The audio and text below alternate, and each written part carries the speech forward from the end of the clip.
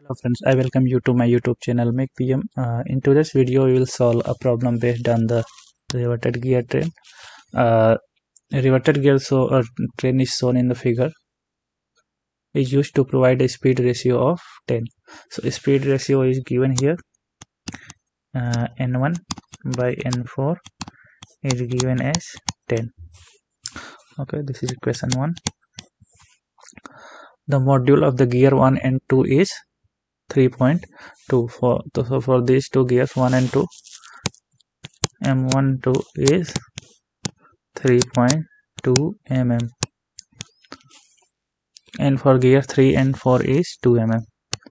So M34 is 2 mm, because module for the matching gear should be same. So it is given like that. And determine the suitable number of teeth for each gear. No gear is to have less than 20 teeth. So T should be greater than 20. Okay. The center distance between the shafts is 160 mm.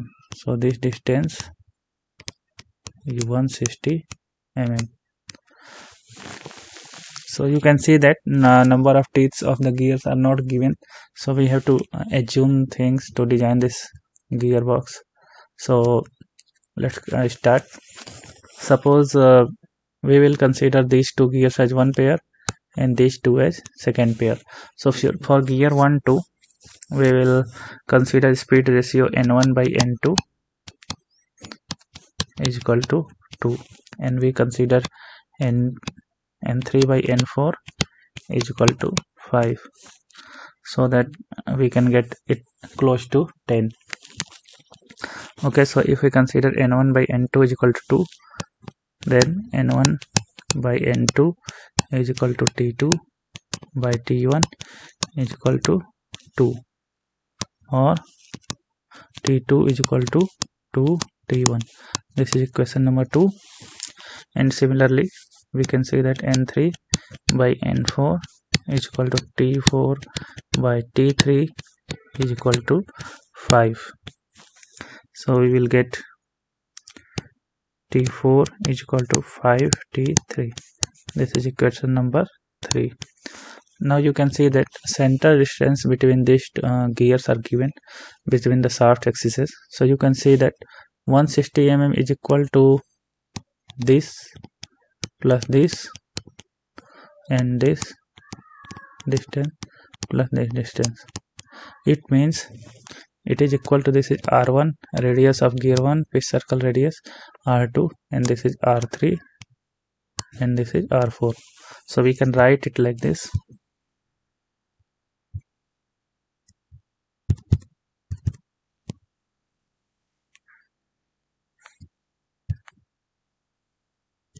Sorry.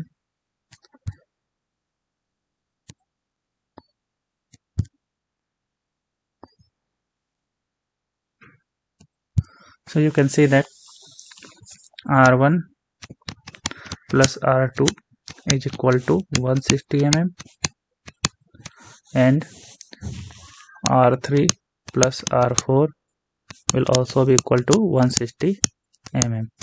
Now you know that our radius is equal to, module is equal to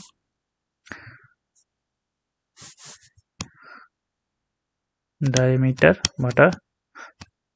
diameter divided by number of teeth. So diameter is equal to module into number of teeth. So radius will be equal to diameter by 2 is equal to mt by 2. So from here we can write R1 is equal to m T1 divided by 2 plus m T2 divided by 2 is equal to 160 mm, or we can write m T1 plus T2 is equal to 160 into 2. M for gear number 1 and 2 is given as, we have written already, 3.2 mm. So 3.2 T1 plus T2 is equal to 320 So we can write T1 plus T2 is equal to 320 divided by 3.2, which is equal to 100. So T1 plus T2 is equal to 100. Now this is equation number 3, 4. Similarly, here we can also write that m T3 divided by 2 plus m T4 divided by 2 is equal to 160. So here m is 2 mm, so 2 into T3 plus T4 is equal to 160 into 2. So this 2 will be cancelled. So T3 plus T4 is equal to 160. Okay, so this is equation number 5. Now we have already calculated that from equation number 2. You can see that T2 is equal to 2T1. So put this here, T1 plus 2T1 is equal to 100. So 3T1 is equal to 100. So T1 is equal to 100 divided by 3, which is equal to 33.33. So T2 will be equal to 6.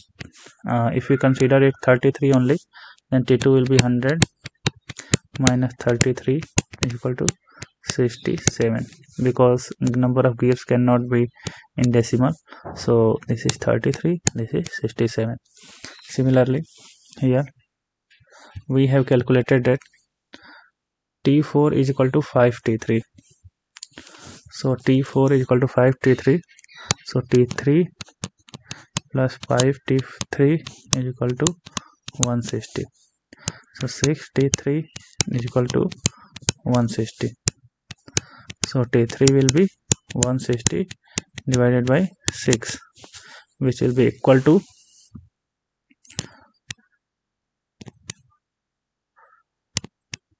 2.66. Sorry, 26.66. So if we consider it 27, then T4 will be equal to 5T3, which will be equal to 5 into 27. Or we can also write that T3 plus T4 is equal to 160. So T4 is 160 minus 27, which will be equal to 133. So we have calculated all the teeth, number of teeth. T1 is equal to 33, T2 is equal to 67, T3 is equal to 27, and T4 is equal to 133. We have already calculated the number of teeth in all 4 gears. So what will be the actual speed ratio? So it will be equal to